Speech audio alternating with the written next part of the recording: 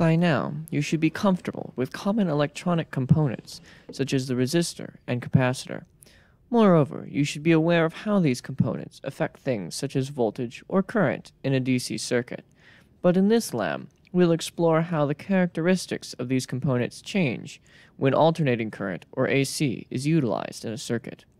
In addition, a new component called an inductor will be introduced, with the SI unit of Henry.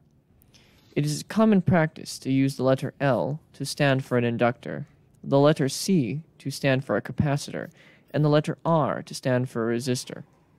In the first procedure of this experiment, we will construct an RC circuit. Therefore, we will be using a resistor and a capacitor. We will start by setting the resistance of this decade resistor to 500 ohms, and we will experimentally measure the actual resistance with our DMM, recording this value as our resistance. Next, we'll set our decade capacitor to 1 microfarad, and construct our circuit with the resistor and capacitor wired to the function generator. The function generator should be set to a sine wave with a frequency of 250 Hz. With our DMM set to measure AC voltage, we'll set the amplitude of the function generator such that the DMM measures 3 volts, but remember that this is an RMS value. It is also noteworthy that because this is an AC circuit, and there is a phase shift involved, the sum of the voltage drops across the components will not add up to the supply RMS voltage. That being said, we will measure the voltage across the decade resistor, and then calculate the RMS current, impedance, reactance of the capacitor, as well as an experimental capacitance for the capacitor. Next, we'll change the frequency of the function generator to 500 Hz, then use the DMM to set the supply voltage to 3 volts RMS again. We will then determine the new voltage across the decade resistor and perform the same calculations as before. You should notice that the experimental capacitance value is independent of the frequency and should be reasonably close to the theoretic value. For the next procedure, we will be building an RL circuit.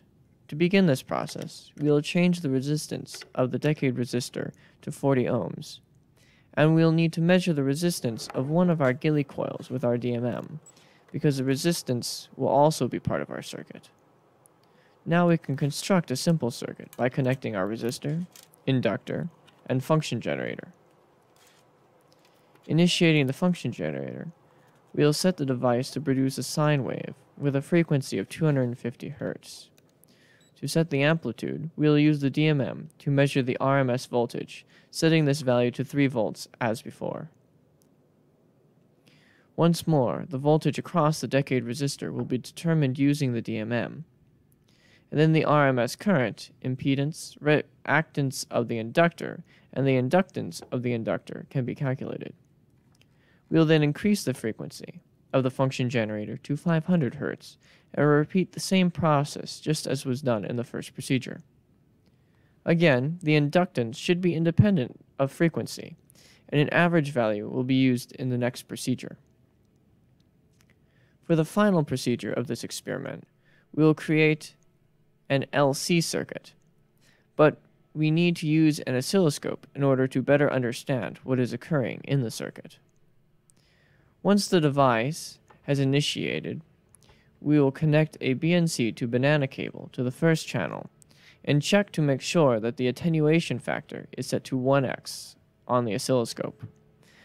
We will set the coupling to DC and then connect the Gilly coil that we did not use in the previous procedure to the oscilloscope using the banana probe cables. We will also connect this Gilly coil to the function generator using banana cables. The function generator should be set to produce a 500 Hz square wave this time. Next, we will connect the same Gilly coil that we used in the previous procedure to the second channel of the oscilloscope using another BNC to banana cable. We will also connect in parallel to this Gilly coil our decade capacitor box. The capacitor should be set to 0.01 microfarads, and the second channel of the oscilloscope should also be set to 1x attenuation and DC coupling. Now, when the Gilly coils are placed coaxially to each other, or in such a manner as the centers of the coils are aligned, a damped oscillation should be visible on the second channel of the oscilloscope.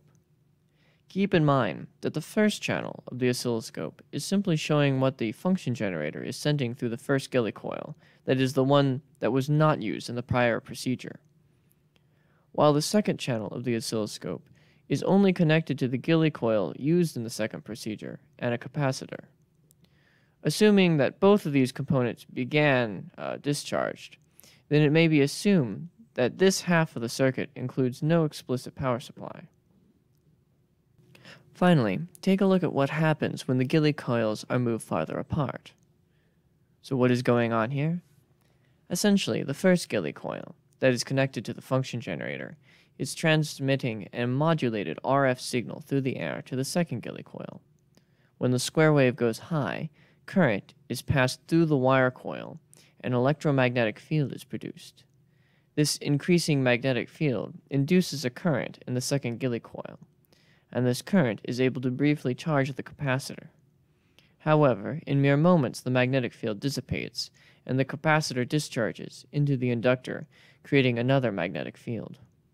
In ideal circumstances, this process would cycle endlessly, because once charged, an LC circuit should in theory continue to oscillate between charging the capacitor and the inductor.